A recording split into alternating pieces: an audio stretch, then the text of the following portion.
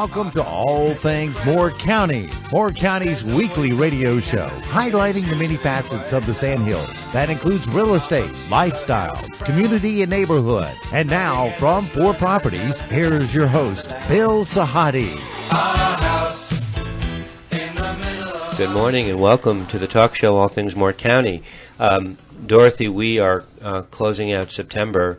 Yes, October will be on us before we know it. Yeah, well, we have a very distinguished panel to discuss a couple of issues, and they had actually been on 2 years ago. September is National Recovery Month, and it has been, and October is Substance Abuse Awareness Month. So we are timing the show actually right in the middle of the two events. And, you know, we're 2 days away from this presidential debate. We are inundated with information and issues and topics. And then you go on social media, and then you are getting bombarded by the left, by the right. Everyone's got a cause. Not everybody has a reason, or there's a lot of emotion out there. So sometimes things get lost in the translation and it kind of flies under the radar. There's just so many issues. But I think today, with our panel, we have an opportunity to discuss a pervasive issue and a problem that seems to grow every year in spite of everybody's best efforts. And we're going to talk about some of those reasons why. We're going to be speaking today for the whole show with Karen Wicker, who's the Executive Director of Drug Free Moore County. We're going to be speaking with Reuben Birney, who runs the Pinehurst Comprehensive Treatment Center. And we're going to get a lot of their stories, updates as to what's going on in the county. And we're also going to be speaking with Dan and Jeff about AA. There are just so many different types of problems with dependence. Karen, good morning. Good morning. It's been almost 2 years. I think you and Reuben were on about 2 years ago, and we were having a similar conversation. Right. Every September and every October we have these events. It remains a pervasive issue, but your September is really about celebrating recovery and understanding addiction. Right.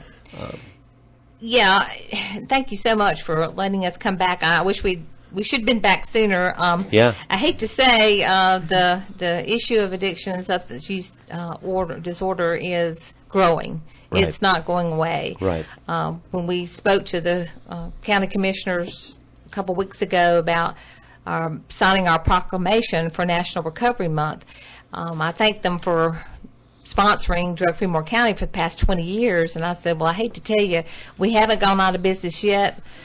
Business is growing, you know, right. and I wish I could say we didn't have to have this organization, but it is there, but we are celebrating recovery. Mm-hmm. But as we do that, we try to help people understand what addiction or substance use disorder is, because without that understanding and that awareness, a lot of times we're not going to understand what recovery means for folks. And it's the hidden disease. You know, we were talking earlier about diabetes and cancer and heart disease, and a lot of folks know more about that, but they don't understand that this is the disease that nobody wants to talk about. So to a layman, when you say substance abuse, does a layman think about drugs and alcohol? Are those the two bellwethers that we're going to be discussing, or are there more? There are more, but right now, alcohol. Of course, alcohol is the number one abused substance in the United States, and it's easy to get. And opiates is the next, and of course, you put opiate/heroin in that because heroin is growing, and these two are the ones that are the most popular. And of course, marijuana is still out there, and of course there's always the debate about legalizing it and not legalizing it. But those are probably the three most important substances as far as when we begin to talk about addiction and recovery. There are a couple of states, you just mentioned the legality of marijuana. Right. A few states where it is legal. North Carolina is not one of them. Right. It's illegal here. Yeah, so we have to tell all our students that, this is not Colorado. Exactly. Right, and they have to live, they can't live like they're in Rocky Mountain High. Right. It's not Oregon or Colorado. And they're having issues there where they legalized it. I mean, and it's a different potency, too. It's a different type of marijuana. But, of course, I'm sure probably some of it seeps here. So, if I can just ask you a question. Okay. So I'm getting so tired of going on Facebook and reading about misinformation, where people have a point of view about this or that. So any typical morning you go on Facebook, just talk about marijuana for a second. Okay. You see an article. It says, it cures cancer. And then there's this article from some remote think tank that writes this article and presents a point of view. It's the same thing with drugs. It's the same thing with alcohol, coffee. Everyone has a point. There's so much information, and it skews the way we think. We don't know what to believe. Well, I think sometimes we want to, it's almost like, I guess, not talk politics, but we believe what we want to believe. Right. And I think the same way with marijuana. And there's probably some components of marijuana or the marijuana plant that does have medical benefits. Sure. But just the normal, marijuana that we roll up and smoke, I mean, there are negative benefits. I mean, not benefits, but negative consequences to that. Right. Yes. We've, in addition to you being on a couple of years ago, Maureen Kruger was on. We talked about the doctor shopping. Right. What are the biggest talking points that you want to address today as far as the drug abuse goes? Is it identifying it? Is it treating it? Is it the methods that people abuse the system? So many questions. I think, for one example, I know doctor shopping is going down because there is more awareness and more of the Sheriff's Department has been doing a really good job with that. Right. But also, I think when we talk about recovery and addiction, we really need to talk about availability of treatment, what's out there, how people can access it, and then also for family members to understand what is addiction and how can they actually help? How can they be the cheerleader for their person going through recovery? Or how can they be that parent that doesn't know, that just finds out their son is smoking marijuana, so what do I do now? So I think we need to educate folks on, what's available as far as treatment and what's not available and do something about that, but also understand addiction as a brain disease. There are a lot of parents that ask the question you just posed. My child is smoking marijuana. What do I do about it? Yeah. It's illegal. That's answer number one. Statement. Yeah, that's one statement a parent can make is not in my house, like not in my backyard. I've heard that. Yeah, and but also they can educate themselves on. I mean, like you said, there's a lot on the internet. We have information through Drug Free Moore County as well on what is marijuana, how it does affect your brain, how it does affect your lungs, especially if you inhale it, and parents just need to be aware. They don't need to close their eyes or put their head in the sand and say, well, my child won't do that, or it's not going to go any further than this. Because if you have the predisposition for addiction and you begin smoking marijuana and then you start drinking some alcohol and then you start, well, maybe I'll take this, it becomes that brain disease. And as a parent, you need to be aware. You need to be that, be informed and be aware and take a stand with your child. So is addiction of any nature, is it a brain disease or is it a self-esteem issue at the root? And I might get Ruben to kind of answer that. He's Ruben my addiction Burney is specialist. sitting here, the Pinehurst Comprehensive Treatment Center. You've been listening attentively. Right. Is the addiction, is it a chemical imbalance? I believe that it's definitely a brain disease, but there are a lot of factors that also play into that. It's just like they talk about the genetic component of it, but also there's the social component. Right. There's so many factors that influence, that allow it to manifest. But I have, for example, this paper from American Society for Addiction Medicine. It does a good example of it, basically giving a great definition of what addiction is. Can I read it? Yeah, by all means. It says, addiction is a primary chronic neurobiologic disease with genetic, psychosocial, and environmental factors influencing its development and manifestations. It is characterized by behaviors that include one or more of the following: impaired control over drug use, compulsive use, continued use despite harm and craving. So I think it simplifies it. It gives like a definition, like dictionary, but it tells that it's a disease, but it affects the person's behavior. It affects their spiritual aspect, the whole entire person. Mm-hmm. That it's just not one component. And I think with the moral, oftentimes we mention about, sometimes society has this moral view of addiction. I went to a training a few days ago in Raleigh, a 2-day training, and they talked about sometimes how the media uses words like, why does a cocaine addict choose to use drugs, and not realizing that that person, once that their brain is impaired, they no longer have a choice. Mm-hmm. So I think it's the wording oftentimes, and it's a stigma. So there's definitely a misunderstanding out there about some people will say, you just don't have the discipline, you can't stop it, and you're saying that sometimes you're not able to stop it. I just felt if that was the case, I'd probably be out of job if it was just something that's willpower, but we know that's not that simple. I've been a counselor probably like 20 years in New York, in this area, and I've had a patient who was a diabetic and was blind in one eye due to his diabetes, who was continuing to drink, and his wife would say, well, why don't you stop? It's killing him. And he eventually died.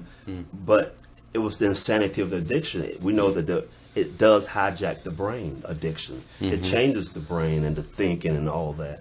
Mm-hmm. Do you spend, both of you, do you spend a lot of time educating people about this? Because I do think there are a lot of misunderstandings. We try, through doing radio programs, interviews with some of the newspapers, also getting literature out. We have a resource catalog that we have tried to get out through law enforcement and health fairs and different things that have information on there of how people can get help. And it also describes what substance use disorder is and then what treatment is. But again, people have to be aware of it and want to know more about it, because I've done a panel before in a particular town, and they're like, not in our backyard. They just don't want to believe that it's here. And I think until we break down that barrier, people are not going to listen. Mm-hmm. A lot of times I'll have conversation with folks one-on-one, and then they'll just say, well, gosh, my son, I'm having issues with my son or my husband or whatever. But out in public, they wouldn't say it. Right. So I think because it's such a secret disease, people don't want to have that information sometimes. Yeah, and we live in a world, unfortunately, where sometimes it's keeping up with the Joneses and looking good, and then you want to shuffle certain things down below, underneath the shadows, so to speak. Right. And just for example, just like in the newspaper, we see pictures of people being arrested for substance use. Yeah. And there's the person all disheveled and looks bad, and you read the comment lines, and they're like, oh, well, what do they do? They need to get a job or get, you see the negative piece of addiction. They don't see, because a lot of times we don't see the happy, wonderful faces of recovering, long-term recovery folks. And I think that's what we're missing. Yeah. I've had the opportunity to see some of the people recovering through the Bethany House. Right.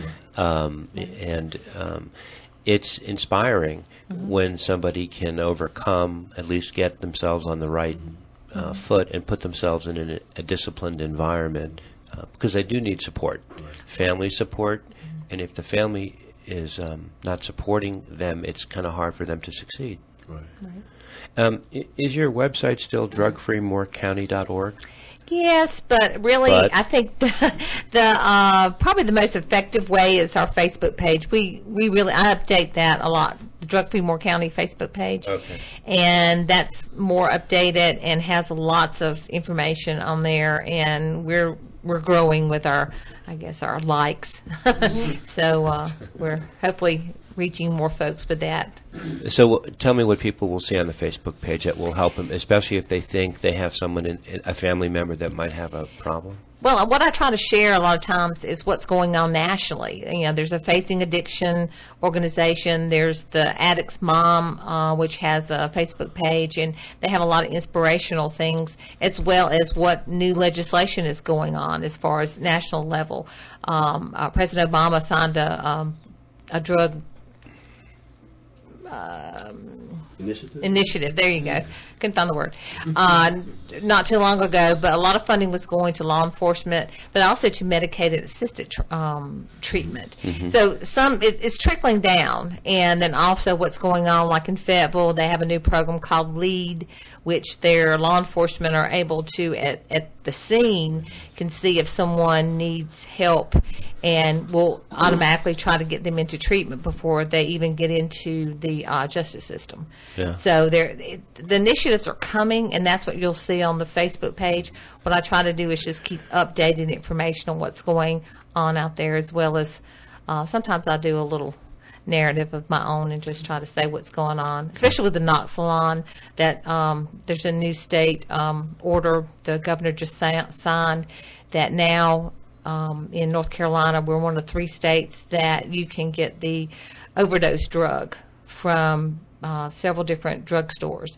Right now, the drugstores do not have those in place, but they will be getting those. So that'll be updated on the Facebook page as well. Narcan, Okay. not Naloxone or Narcan. We're going to stop right there and come back in just a minute, take a break. This is All Things Moore County.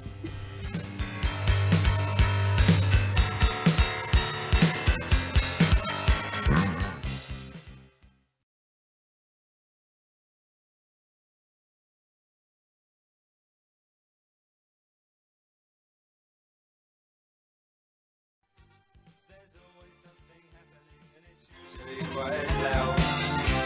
Our mum, she's so house proud. Nothing ever slows her down, and a mess is not allowed.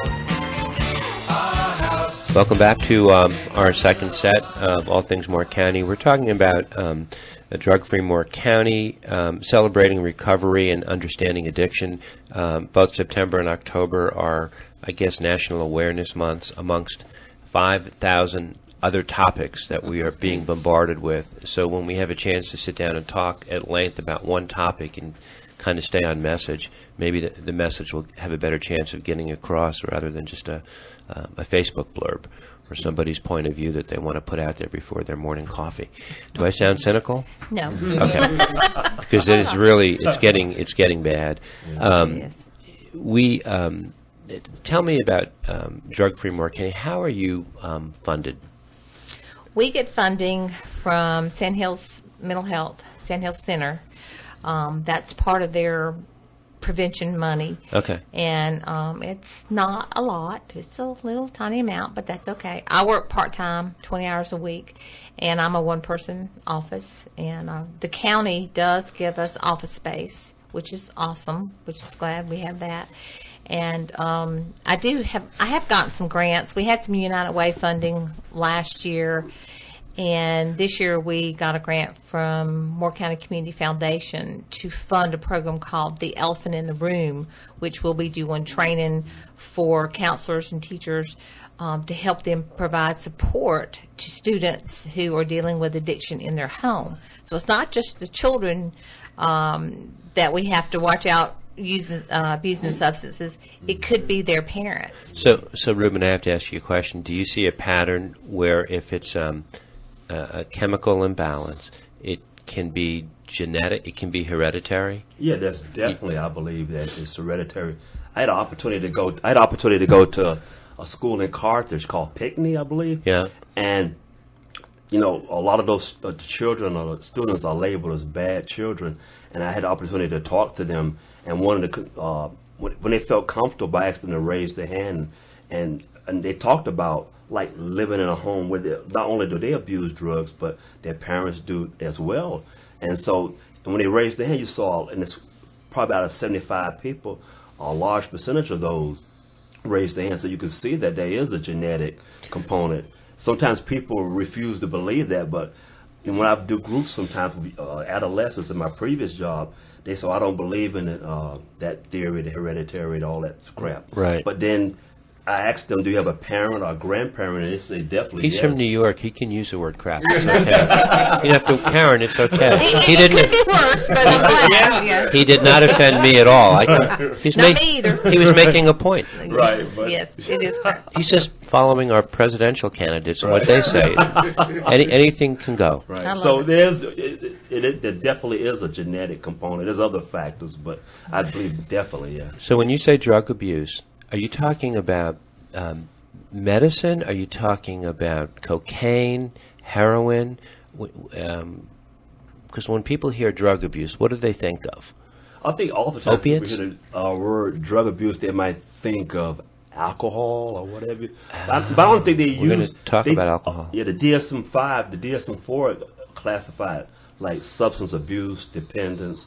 Now what they do with DSM-5 diagnosis, they changed that. Now it's known as substance use disorder. But then you look at different factors like criteria for mild, moderate, or severe. So they don't use those. And it's hard for me because all my career I've been using substance abuse dependence, but they no longer use those terms. So most people, when they hear substance abuse, they put alcohol in there with the... Right, I believe so as well. And I hear even us counselors sometimes use the word, and we have to change our concepts, use the word like abuse interchangeably. And what does abuse mean?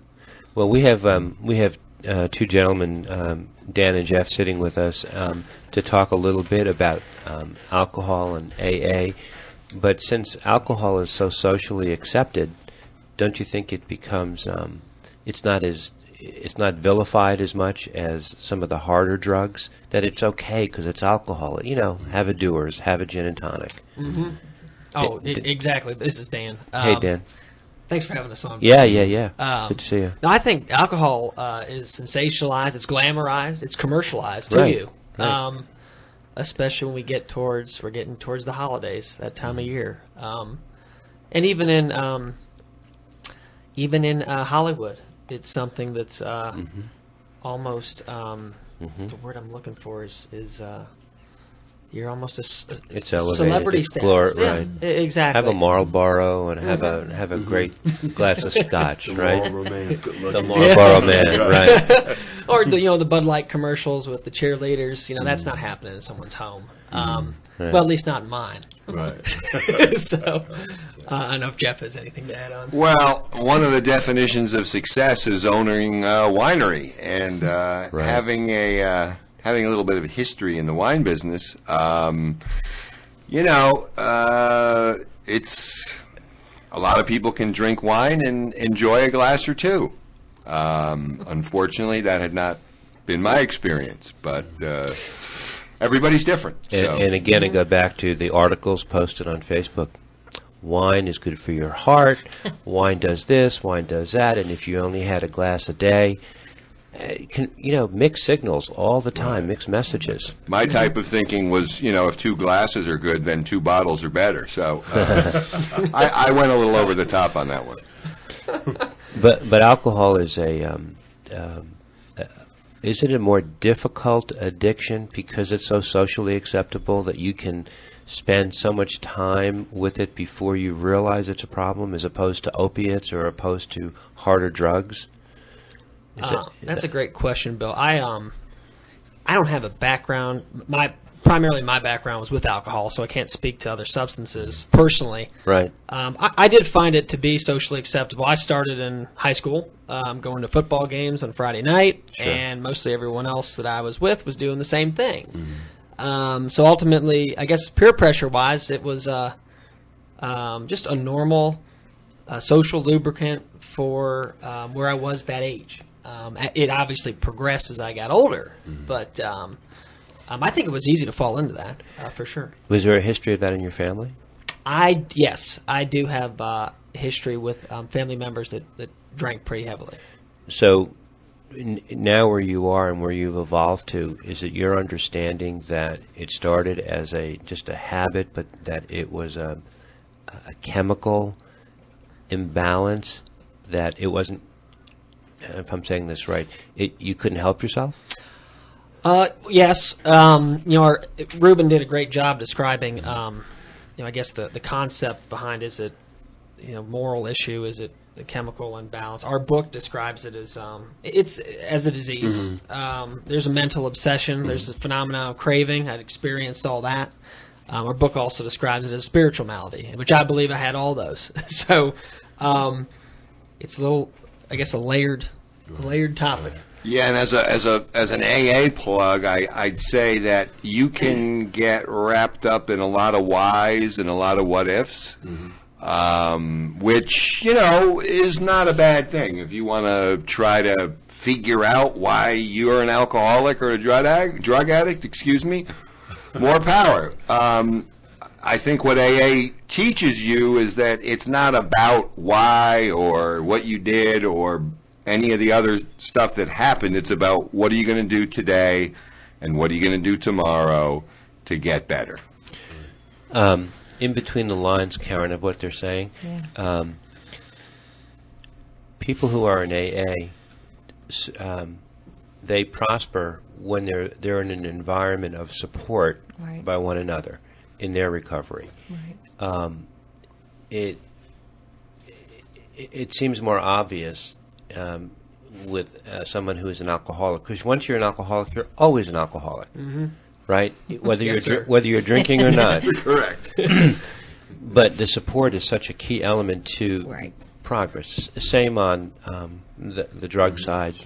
Right. And a lot of treatment specialists, and Ruben, I don't know, you can speak to that, but recommend that when someone's gone through a 30-day, 90-day year program or whatever for treatment, that they encourage them to attend AA and go to the 12-step program. 12-step program's been here a long time, and it works. And it works in business, and it works. Yes, it does. It has nothing to do just specifically with alcohol. Right. That 12-step program is a great example for any kind of endeavor. A good life book, but definitely, I think it's a journey. Yeah. Going through recovery is a journey, and sometimes people have to go through treatment 2 or 3 times to find the treatment that works for them, for their particular imbalance, for their, wherever their family situation is. I mean, it's just like cancer, when you have that cocktail for your treatment, it's different for everybody. It's based on what their chemical background, chemistry is made up of. And same way with treatment for addiction and substance use disorder, and also the availability, because most of our treatment programs in Moore County are in the lower end of the county. And this is a large geographical county. So people in Robbins have a hard time, especially if they don't have transportation because they lost their license or whatever, or a family member won't bring them, can't get to treatment, plus sometimes the cost. So there's a lot of barriers to just getting to that. And well, I'll go into this too. There's not an opiate detox in Moore County. At the hospital, you can go to the hospital and get detox for alcohol and benzos or Xanax, but not for opiates. And opiates is our second most abused drug. So they either have to go home and suffer it out themselves, or a lot of times they'll go to jail to detox. A lot of times they'll just say heck with it and keep on going. Or they come to our program, medication assistant treatment program. So what we do, we're a comprehensive treatment program. We have, when a person comes in from day one, it used to be appointments, but now we have walk-ins on Wednesdays and Fridays, and between 6 and 9, a person walks in literally. They talk to the clerical staff, and they assign a counselor who does an assessment to determine if the person's appropriate for that level of care. Once they're deemed appropriate, then we meet with them, do the intake, and then they meet with the medical staff and the medical director. And from that point on, they are provided the appropriate dose of medication once they're deemed appropriate. So we treat it with medication, try to stabilize the patient, you know. And there's a stigma, unfortunately. I know when people think of methadone program, I know there's a stigma. And I've had parents that come in and say, wow, I didn't know this was such a great program. They thought there was some hole in the wall, a dingy, dark, gloomy place. So they come to our place and see that it's bright and we have trained counselors and staff. And it's, like I said, it's a comprehensive program. And it's a program, too, that people can detox gradually and continue to work or go to school. And that's one of the benefits of it, too. It's monitored. There are doctors that will prescribe Suboxone or whatever that it's not monitored and you're not offered counseling. So, again, you have to be careful how you choose these different treatment programs and what works best for you. Not always cold turkey. Right. We're going to run out of time in this set, but I want to talk about, because when you mentioned, Ruben, that people just come in on their own, that must take a lot of courage for them to walk through that door. Yes, it does take a lot of courage. There's that ambivalence on their part. Right. So that's half the battle, right? But getting to that point, who knows what happened prior to them getting there. A lot of people talk about misdiagnoses on a lot of different issues. And people are in denial, aren't they? Yes. You have to deal with that. We're going to come back in the third set. This is All Things Moore County. We're talking about celebrating recovery and understanding addiction in Moore County. We'll be right back. Our mum, she's so house proud. Nothing ever slows her down, and a mess is not allowed.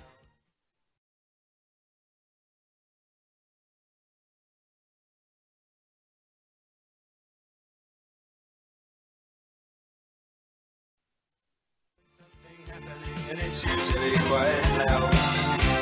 Our mum, she's so house proud. Nothing ever slows her down, and a mess is not allowed. Our house in the middle of Welcome back to All Things Moore County. Talking about you don't have to stop talking just because we came back on the air. We're talking about addiction, understanding it, celebrating the recovery. And during the break, there was a bunch of conversation going on at the table. And Dan, I didn't realize that you participate with Karen. I mean, you guys do a lot of cross work together. Can you talk a little bit about that? Yes, Bill. So we have some different committees within our home group. Jeff and I are with an AA group here in Southern Pines. We meet over at the First Baptist Church Mondays and Thursdays at 7 o'clock. But we work on specifically on our cooperation with professionals in the community committee. That's kind of our thing that we're ingrained in. And primarily our message is to get AA out to professionals such as folks in the legal world, medical world, other non-alcoholics, because they're far likelier to run into someone with a problem than we are, and a lot of times they are the folks referring us people who show up at an AA meeting. Right. So we have some outreach based around that same effort. Do you have to coach people who are on the lookout for family, friends, or relatives that it's not a weakness that they're finding, but it's something that is physiologically based? It's not just a character flaw or a weakness? Well, I think, and I'll let Jeff answer this too, but we try, and as much as we can, we try to meet directly with the person affected. Not that we won't minister to a family if need be. But yes, I think there's a lot of misconception about around the disease concept and really what the family members or those affected are up against. Not having an understanding of the background, not being able to identify as someone with substance abuse or alcohol history. Definitely, it's kind of a foreign concept. Jeff? Yeah, I mean, I guess I'd say, the program got me before I got the program, because I'm not sure when I walked into what I walked into, which was meetings and IOP at the time, I was 100% sure that I was an alcoholic. But I did have seemingly the willingness to stick around and listen. And I heard some things from people that perhaps I normally wouldn't associate with that Right. were very relevant to my own life. Right. And I think that identification process is very important in the recovery process. In that, we're all humans. We all have our own Exactly. ups and downs and flaws and strange things that go on in our lives. So to understand that there are other people who are going through what you are going through was and is for me hugely important. Awesome. So coaching and mentoring is a big part of getting people enrolled. Do you do, is a takeoff on that is, do you speak to middle schoolers? Those are those formative years for kids where they start to form habits and, their personalities are starting, they put their foot down and they basically are starting to tell their folks, this is what I'm all about. Puberty's kind of coming through at that time. I do some displays and things for youth, but really the approach we've been taking for the last couple of years is trying to reach the parents Right. of those middle schoolers. Right. We have a project called the Soda Project where we go out. It kind of stemmed from a program that we had brought in called the Bedroom Project, where a lady came in and did a mock bedroom. And this particular lady had lost a daughter to overdose. She had been a cheerleader and had, was in the right group and all that good stuff. And so she gave her testimony as well as she set up a mock bedroom, and parents were encouraged to come up and try to find the drugs. And that was a very powerful program, but we found out she was very expensive. So since we had our limited budget, we kind of created our own project called the Soda Project. And we kind of did the same thing. We partner with law enforcement and with the school resource officers, and we provide information to parents on what drugs are out there, what's the end drug, what to look for, maybe some questions to ask, and also that it's their right as a parent to look at their child's phone. It's their right as a parent to go in their child's bedroom, and how to set those limits and those expectations. And so this is a program that all they got to do is contact Drug Free Moore County, and we'll be glad to, if they've got a group of adults or parents, we'll come out and do it. Right now, I think Farm Life is getting ready to put together something that we'll be inviting parents from New Century and Union Pines to come to. But yes, if you can get a group of adults, even if they're adults at a workplace, we'll come out and do the presentation. I got a question as you were speaking. Okay. I know a mom Okay. who has a child, I think freshman, 15 years old, and a lot of recreational smoking and, acting out and doing. So the mom is in a tizzy, single mom, no support system. Yeah. Here's what she's done. 1, no driver's license. No permit, can't drive. 2, take the phone away. You mentioned the phone. That's what Right. made me think about it. As in other words, be responsible or there are going to be consequences. So you tell a 15-year-old boy you're going to do that, and a 15-year-old boy is going to fight back and is going to be, is going to double down pretty much. Tough age. It's a tough. That's a tough question. We can raise our kids to the best of our ability and build that foundation. But like you said, when they hit puberty, all bets are out. But as parents, we have to continue to try. And I think too that awareness of what marijuana is, how it affects your body, and helping that student or that son, maybe, at one point we had where we invited parents to come into the jail they were actually saw an 18-year-old on his birthday be processed.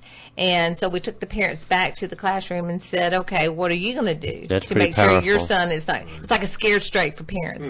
That was when the old jail, I don't know if we could do that in the new one now, but, you know, I think as parents, it's harder because it's so available. And the information that the middle schoolers or the high schoolers are getting it's okay. So I think, again, there's so many factors. So there's one thing I didn't throw in that I should, Ruben. In this particular situation, in the family, there is a history of chemical imbalance with other relatives, and there were issues within the family that I think the mom is probably over-worrying with good reason, because sometimes patterns of the kids repeat the patterns of the parents, the way they're. So I think that sort of has increased her awareness or her worriness. What do you tell? I think that's a testament that we say that it is a family disease. That we talk about the disease concept of addiction, but we know there's a family disease that it impacts the entire family. And I would say to educate the family members.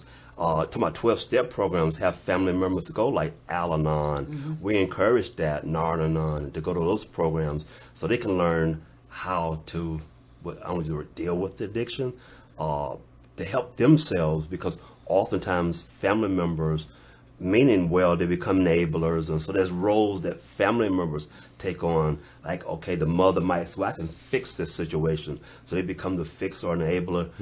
Another family member becomes the scapegoat, because imagine growing up in that family system, and you're going to school, and you're acting out, and they label you as a bad child, when actually you are acting out because of what's going on at home. So there's a lot of dynamics to that whole, so that's why we try to treat the entire family. Where I work at, we encourage family members to come in. I have a family group like that meets on Thursdays, like at our clinic at 5:00. That just to encourage the family members to recognize that it's not about fixing that person. It's about not fixing, but like educating the entire family and working with the entire family. Where is your treatment center? It's located at 20 Page Drive. It's Suite 7 and 8. In Pinehurst. And you've been there for how long? I've been there. It'll be 5 years this upcoming March. Are you at all discouraged? You said at the beginning of the show, Karen, that the problem is growing. But then I guess I would say to you, but if you weren't here, where would the problem be today? If it's something that is mushrooming, even though it might be growing, without any sort of stopgap system in place, it could be much bigger than it is. It could, and I'm encouraged in the fact that I'm seeing a trend that we're seeing more and more legislation. We're seeing more community recovery centers. We're seeing more people step up. It's encouraging to hear that AA is working with the hospital. They're now working with the Moore County Detention Center, and they work with the Pinehurst Comprehensive Treatment Center. I think Drug-Free Moore County, when it first started, basically just, did prevention programs in the schools and thought, okay, we'll just prevent it. But we have to do a multi-pronged approach, I guess, of prevention, treatment, and recovery, and promote all of that. And then also connect those folks like AA and all the treatment centers and work together as a community, and then also help other community leaders and law enforcement. Law enforcement, I think it's changing how they're dealing with the prosecution of folks that do have substance abuse. I know right now, I think Drug-Free Moore County right now is the only one organization that is going into the Moore County Detention Center, and we do a women's recovery group every Tuesday at 10 o'clock. and it's voluntary, and the ladies come in, and we've had up to 20 ladies in our group at a time, and they're in there for different charges. But when I asked, how many of you, do have a substance, have had or have a substance use, condition or order, and they 100%. And these are folks that will get back out and are raising their children. So what we're doing is trying to do, approach with them, helping get them ready so when they do get out, hopefully they'll go into treatment. And Drug Free Moore County, again, has information. We can't refer them to a program, but there is a diversion program within law enforcement as well. So it's coming. It's slow. It's coming. I'm encouraged, but then again, we still have doctors over prescribing. We still have heroin coming in, which is cheaper. There's other factors. I had a student say to me the other day, school's back in session, and now it's really easy to get marijuana. In the summer it's kind of hard, especially if you don't drive. Now you're at school and you're in an environment where you can get it anywhere. Yeah, it's rampant. Yeah. I got to believe that these cell phones and the way people get information.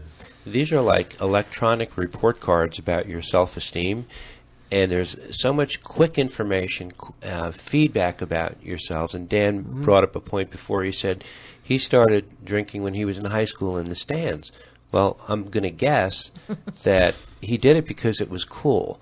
And for whatever reason, that's how he made himself fit in. So there's a social aspect to addiction, right? Initially, yes. And the social aspect is, I think you're up against a juggernaut when you're up against the information age we live in and how quickly stuff gets around. Yes. It's daunting. It is. Yeah. Right? Yeah. So when people come in to see you, you tell them to pull their cell phones. Don't bring them in the room, right? Definitely. On the session. Eyeball to eyeball. Yeah. Well, in school now, I was surprised. I went to visit. They have a SAD group, which now is called Students Against Destructive Decisions. Yeah. It's not, drunk driving anymore, which could be texting or whatever. And I was shocked that the kids walking around with their cell phones. I said, "Oh, you don't make them put them up anymore?" And they said they lost that battle. So I keep going back to the 12-step program. Yeah. 12-step? Yeah. It's a great blueprint for success in anything that you do. We should have kids just scotch tape it to their forehead. Or put it on a phone as their face page saver. Yeah. Drug Free Moore County, the best place to access the information, Karen, is on your Facebook page? Yes. Okay. Yes. And we will post information, Ruben, where people can get in touch with you, access Drug Free Moore County. Dan and Jeff, thanks so much for coming and talking with us. Thank you. Thank you. Just talking about it, keeping it in people's forefront is a big deal, so I appreciate you all coming in. We appreciate you Well, helping to promote this effort and awareness and helping us to reach out to folks. Maybe, our motto kind of is, one person at a time. If we can reach one person. Put your blinders on and do the best you can. Yeah. Right? Yeah. Karen Wicker, thank you for joining us. Thank you, Bill. Ruben Burney, thank you. Thanks for having me. Again, Jeff, thank you, and Dan, thank you. Thank This is you. All Things Moore County. The middle of our house, it has a crowd. There's always something happening, and it's usually quite loud. Our mum, she's so house proud. Nothing ever slows her down.